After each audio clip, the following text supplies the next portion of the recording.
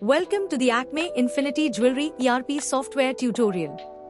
Today, we'll explore the partially ordered and pending feature, which allows you to manage incomplete customer orders efficiently. This feature helps you utilize and track incomplete orders, ensuring all items are processed correctly. Step 1. Begin by logging into the software using your credentials. Step 2. Go to Data Entry, select Document Entry, and then choose Customer Order. Add 2 items to the order by first selecting a bangles item, then a chain item. Click Save to proceed. Step 3. Navigate back to Document Entry, select Order Sale Bill, and enter the customer order number, example Co9. Select the chain item and delete it from the order. Step 4. When prompted with an order incomplete message, click No.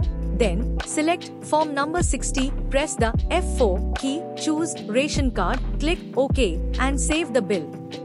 Step 5. Press Alt+O to view the order.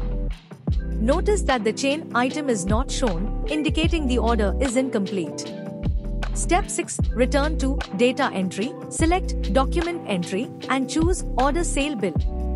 Enter the order number, select the chain item, and save the bill. Step 7. Press Alt+O, enter the order number, example Co9, select the chain item, and complete the order. The partially ordered and pending feature in Acme Infinity Jewelry ERP software ensures you can manage and finalize incomplete customer orders effectively.